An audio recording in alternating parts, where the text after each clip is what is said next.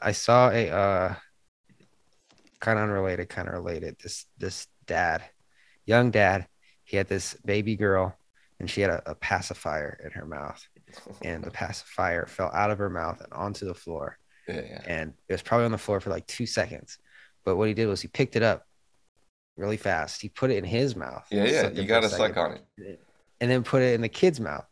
And Yeah. I was like, does that clean it? Is that Well, I know of it because as soon as you said that, I was like, yeah, homie popped it in his mouth. You got it. That's what you do. I would just put it in my pocket and be like, I'll wash this off later. Yeah, at this point, I feel like someone would pick that up, and then I'd be like, if I put this in my mouth, that's just all my germs, and like, I bet I got something, you know? I I don't would put really, it in the kid's mouth and then put it and in then put my it mouth. back Be in your like, mouth. you get the COVID. Like, yeah. Uh, But I was like, I no, that's I cool. would it have been better if you just give it a little apparel brush, you think? I felt like And that doesn't you do really anything. you lively up that immune system, There's probably a little bit of COVID on the floor. Give her a little microdose. It's at an airport too.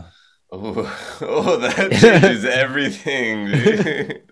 You I get was germs thinking, from all over the world. I was thinking like a street in the city, and it's like, all right, maybe you got some pee, maybe you got some I like mean, there's no pee at shoes, the airport on the ground, I think. but I'm talking about this. Well, you go to that restroom, like right near the men's restroom. There's a little Phoenix tinkle, if you know what I mean.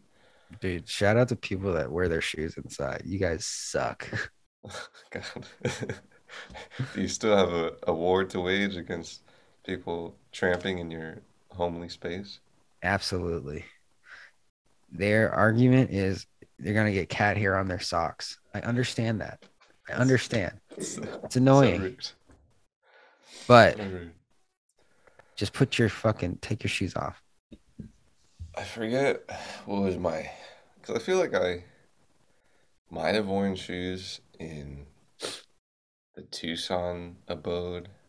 I don't think so. Maybe I didn't. But then I remember someone, I think it was someone on Twitter, is like you're bringing in not just like the physical germiness of outside, but all that bad mojo, you know? You're walking around in mojo. Bunch of people, bad, mad energy going to work.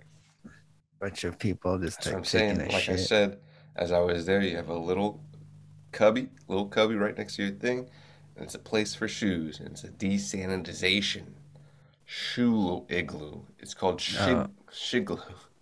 like they have in Japan. Do they have that? Japan has some cool stuff, man.